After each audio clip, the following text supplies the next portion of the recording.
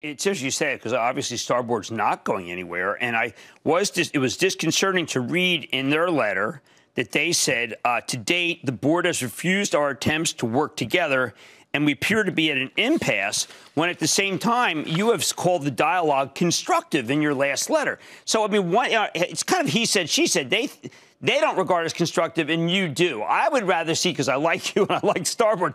I know it sounds a little silly, but I'd like everybody to get along. I would love to see some sort of compromise. Is there anything you can do to make this work? Because I don't see anybody here as a bad guy, so to speak. Yeah. Well, and I think from our relationship over the years, we are very collaborative in nature, especially with shareholders.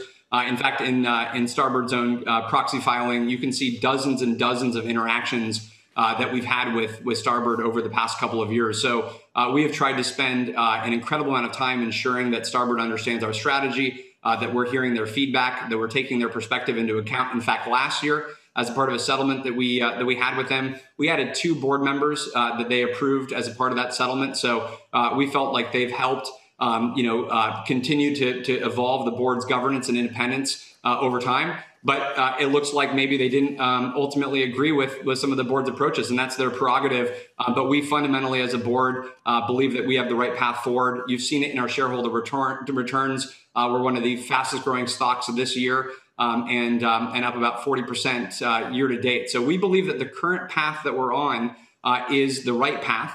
And we have 7 new board members just in the past couple of years. Right. So we don't believe that further board change is warranted. And we believe that there's, again, a significant amount of upside left in the business based on the plan that we're executing. So we're incredibly excited about the path forward. I've talked with many shareholders that are really excited about Box's path forward. And we're very focused on executing that plan.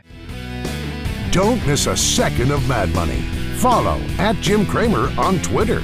Have a question? Tweet Cramer. #MadTweets. Send Jim an email to madmoney@cnbc.com or give us a call at 1-800-743-CNBC. Miss something? Head to madmoney.cnbc.com.